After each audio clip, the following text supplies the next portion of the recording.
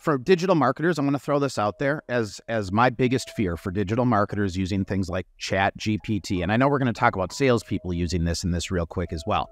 But from a marketing standpoint, this is terrifying to me. If you put in something and say, I mean, I was playing around with it the other day, and I put in, tell me about buyer enablement.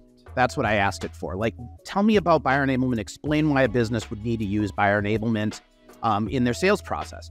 And it generated something that sounded absolutely incredible, but it also sounded very similar to what my website already says. And it also sounded very similar, eerily similar, to what all my competitors' websites say about it. And the thing that I want to point out to marketers is that we can't just take the things that this spits out and just go ahead and use them, because we might be using trademarked information. We might be using somebody else's business's trademark tagline as our tagline and not even realizing we're doing this because we're being so damn lazy and we're just asking it to give us all the answers and we're just taking it for what it is, right? So we need to be careful from a marketing standpoint because you might be infringing on somebody's copyright.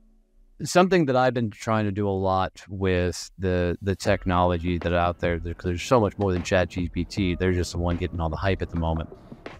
Is taking the content and making it dive deeper into the content. So I asked the other day, like, give me 5 real shattering, never been done before ways to network.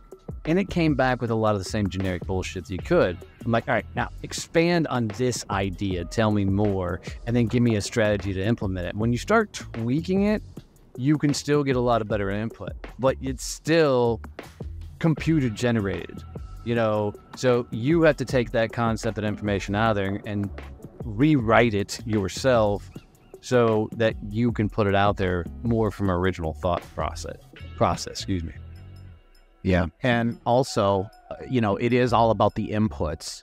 My test for this was I actually asked my developers, one of the things that I was actually really interested in. So I'm the anti-AI guy. I have no interest in AI. I think it's all a bunch of BS and I wish it would go away personally. But as I was looking into it, I started looking at what you could do from a code perspective, from a development perspective.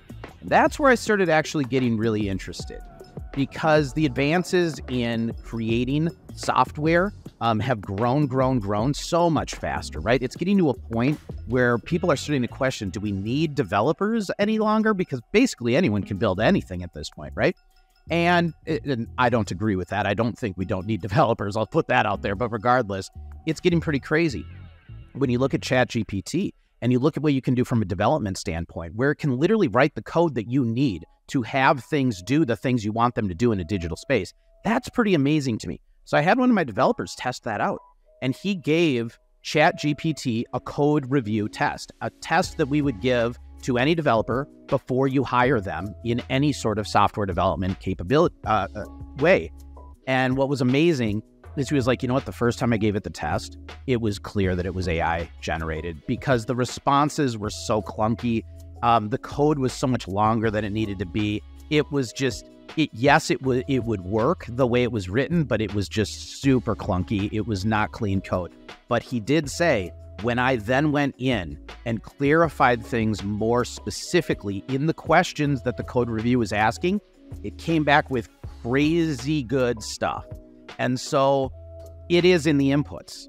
That's what it is. It's in the inputs. So you still need to know how to ask the question properly. Whether you're using it to write marketing content or sales-generated messages to your prospects or code, you need to be educated enough to prompt it properly. You can't just ask a blanket statement and get gold. It's not there yet.